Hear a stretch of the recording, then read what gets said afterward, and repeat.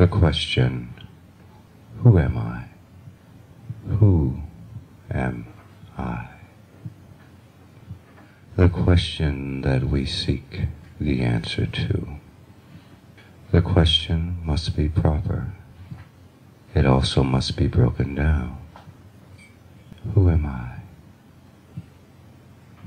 To arrive at answers, we must have a question.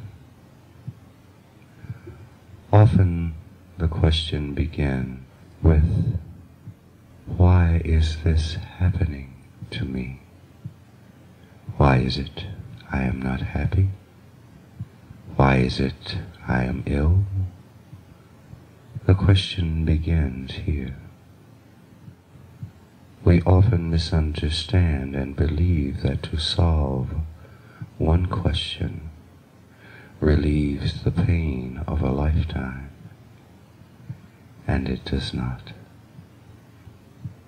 Knowledge is a never-ending flow, therefore the never-ending question. First,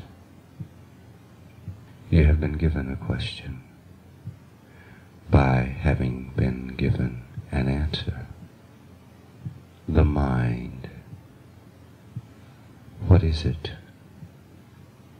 What is it? You were given the answer. It is a mechanical device. To understand it, one must pay attention to it, and must not look for the answer with the mind itself.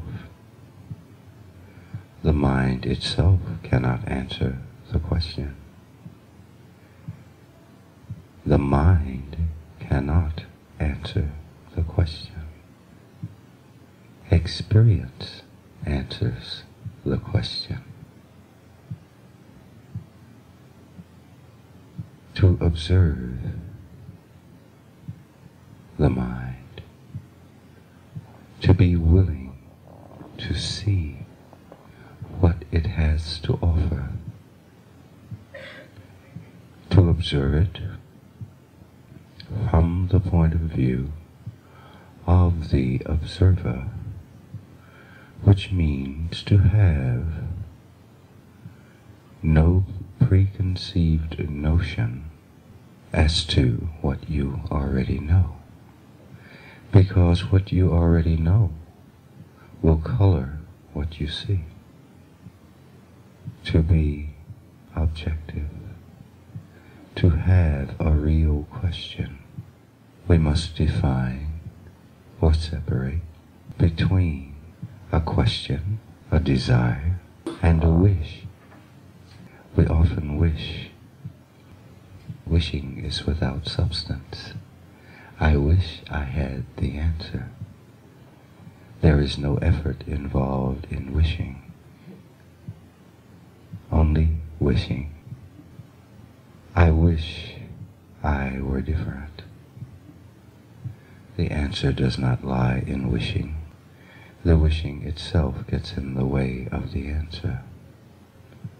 The answer lies in questioning and great desire. Great desire to know, to understand. We have designed a technique to create a great energy within your body.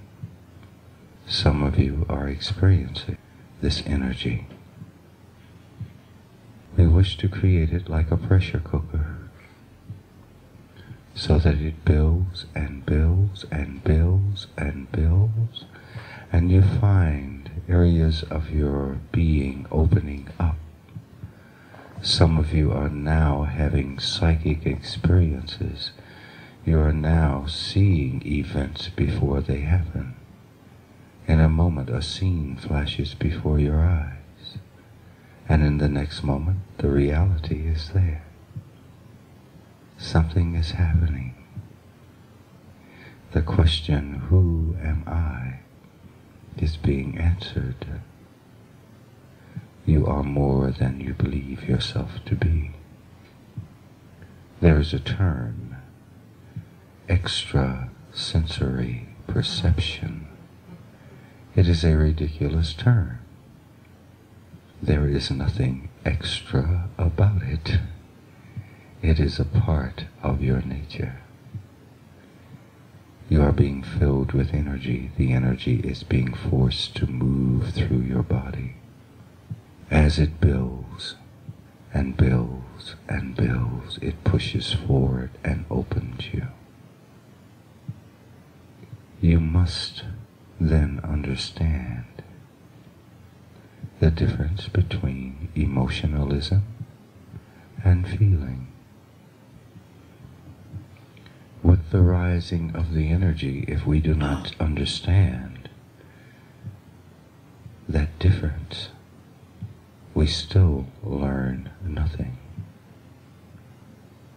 We must learn what we are. When the energy rises, we become angry, or we become frustrated, or we become sexual, or we become whatever all the things are that we become. This is emotionalism. We have not understood the relationship between thought and feeling. Thought and feeling. Feeling is the energy surge that happens within your being. We put a thought on it, a label, anger. We become emotional. And in becoming emotional, we try to direct the energy toward that object that we believe has angered us. In having done so, we have not asked the proper question. We have merely undertaken to direct the energy, and we are still in darkness. It is not the other that makes us angry. We make ourselves angry by what we think of what has happened. The question cannot be answered in this way. The question of who am I? The question must be answered by feeling the energy, allowing the energy full range and full expression. But we must observe it. It is for us. It is about us. The energy. It is about us. It tells you who you are. To misdirect it, you will receive no answer. Therefore, the question of who am I must be a serious question. It must be serious, and the attention must be focused inside. People and events are stimuli to awaken the energy within your being. They are stimuli. That is all. That is all.